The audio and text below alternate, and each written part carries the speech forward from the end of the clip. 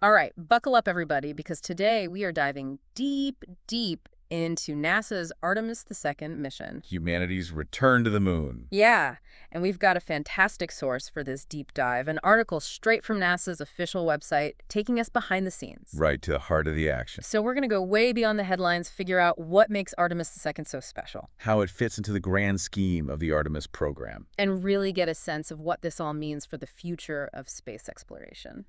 You know, it really is a monumental leap forward, this mission. Yeah. Artemis II isn't simply about, like, revisiting the moon. It's not just a quick trip. No, not at all. It's a crucial stepping stone in, establishing that permanent human presence that we've been dreaming of. A permanent presence on the moon. On the moon.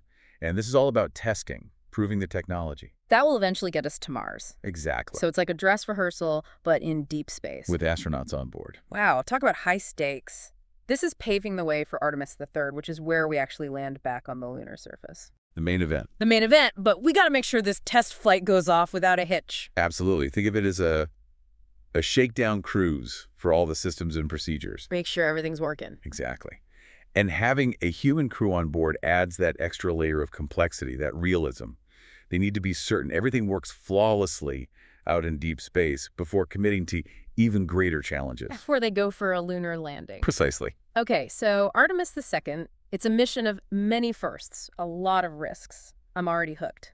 Let's break down the mission step by step. First things first, how are they even getting off this planet? Right. The article talks about the massive space launch system. The SLS rocket. Carrying the Orion spacecraft, blasting off from Kennedy Space Center. It's going to be a truly spectacular sight. Imagine being there. Oh, Yeah. witness that raw power. But they're not going directly to the moon, are they? Not straight there. There's a carefully designed sequence of maneuvers to test Orion even before it gets Earth's orbit. Oh, that's interesting. So walk us through it. Okay, so picture this. After launch, Orion will first enter a smaller elliptical orbit around Earth. Okay, so just circling the Earth. Yeah, for initial checks, make sure everything's functioning as expected. Systems check. Got to make sure Absolutely. everything's a go. Green across the board. But then comes the exciting part. Okay, what happens next? They boost into a massive elliptical orbit, Massive. reaching 46,000 miles high. Whoa, 46,000 miles. That's much further out than most satellites. That's right. Why such a huge orbit? What's the advantage of that? Well, it serves multiple purposes. First, it allows them to really push Orion's life support systems. Push it to the limits. To their limits, yeah. Yeah. They need to test their reliability over these extended periods. Right, because they're going to be out there for a while. Absolutely. They'll be monitoring those systems during high-energy activities like exercise and low-energy periods like sleep, simulating those conditions they'll face during the lunar flyby. It's like a stress test for the life support, making sure it can handle everything that deep space travel throws at it. You got it. But there must be more to it than just testing life support, right? You're sharp. There is. It just seems like a pretty extreme maneuver just for that one purpose. You're right. This high Earth orbit is also about simulating deep space communication and navigation challenges. Oh, I see what you're getting at. They're going way beyond the reach of our GPS satellite. Exactly. At that distance, they'll be relying on NASA's Deep Space Network. Okay, the Deep Space Network. It's a system of these giant antennas I've heard of that. Yeah. stationed around the globe to communicate with mission control. So how do they make sure these messages are getting through loud and clear when they're 250,000 miles away? Well, think about it. You're sending a signal to the moon and back. Along the way, it's getting weaker, Getting weaker. picking up interference. Space is a noisy place. Right. You got cosmic rays, solar flares, all sorts of things messing with that signal. I wouldn't want to be the one troubleshooting that connection. No kidding.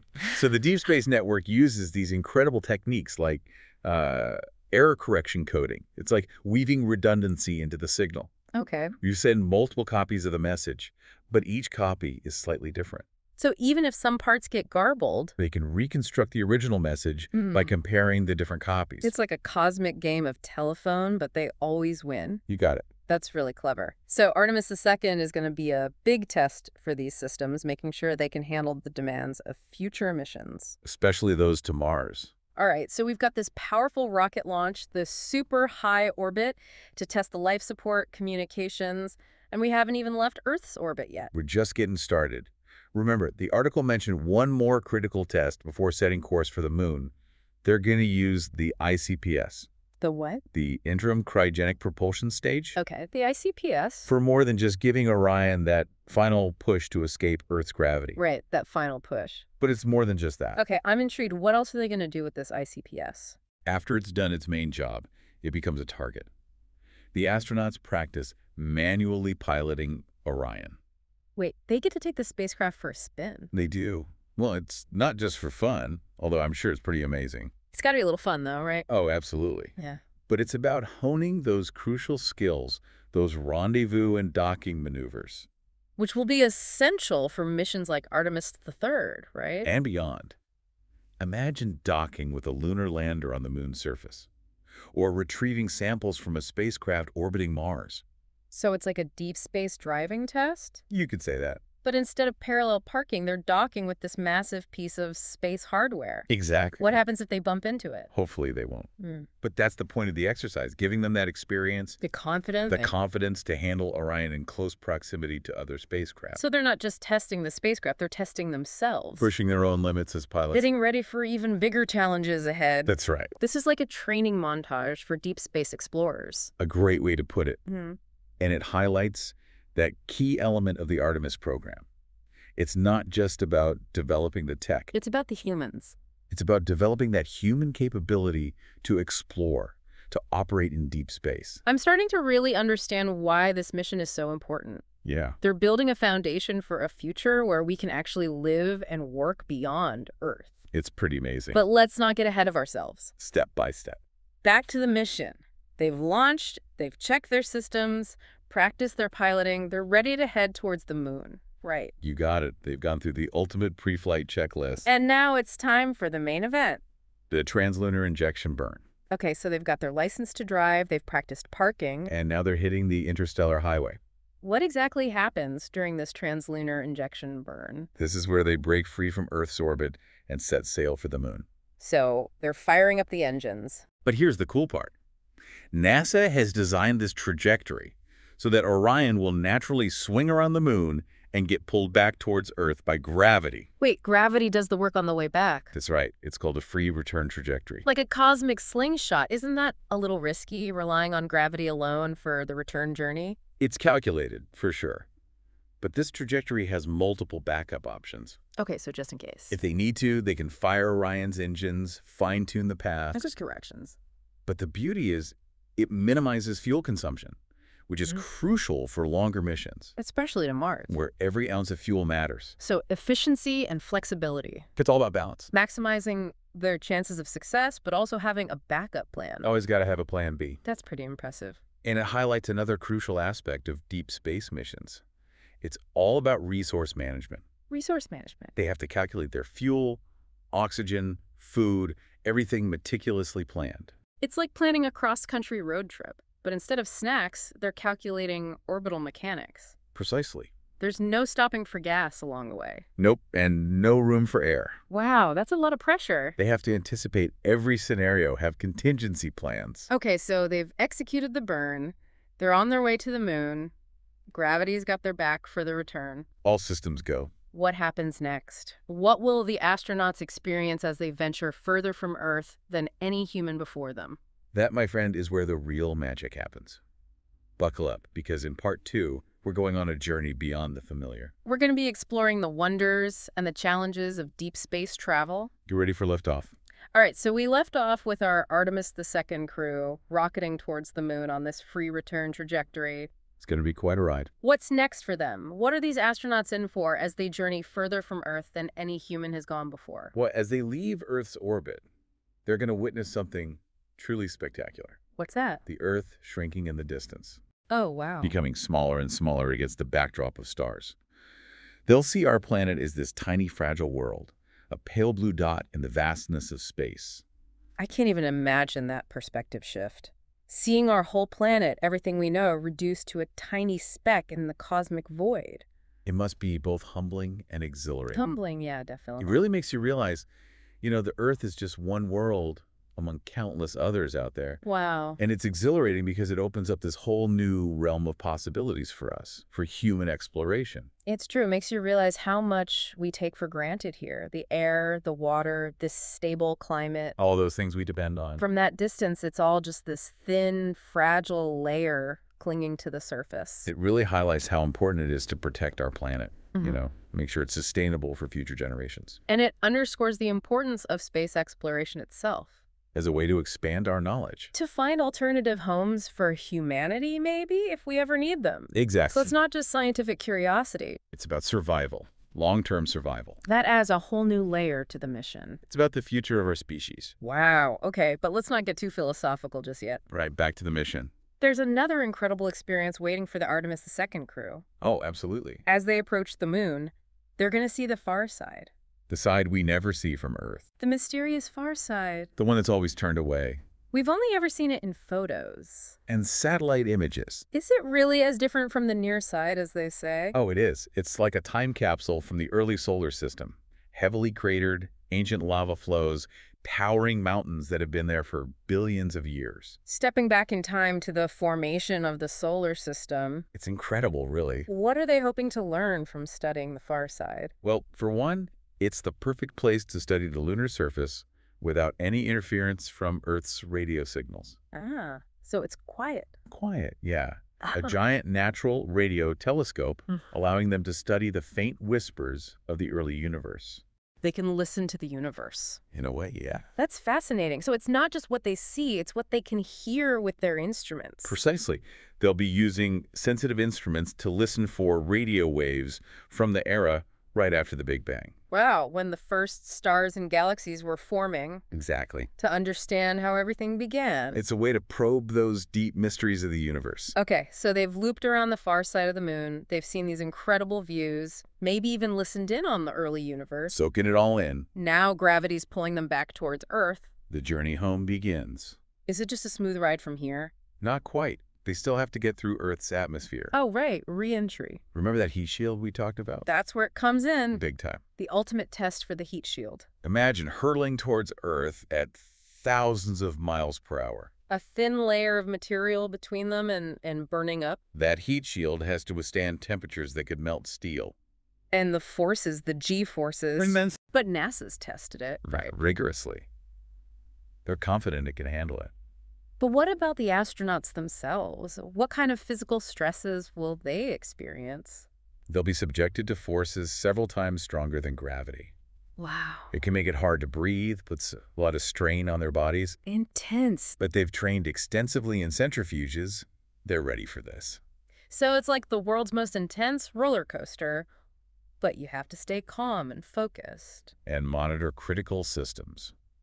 I don't know if I could do it. It takes a special kind of person to be an astronaut. For sure. They have to be physically and mentally prepared for anything. To work as a team under that kind of pressure. Absolutely. They really are pushing the boundaries. They're paving the way for the rest of us. So they've made it through re-entry. Safe and sound. Where do they land? According to the article, they'll be slashing down in the Pacific Ocean. Just like the Apollo astronauts. The recovery team will be waiting to pick them up. I bet that's a welcome sight after spending days in that tiny spacecraft.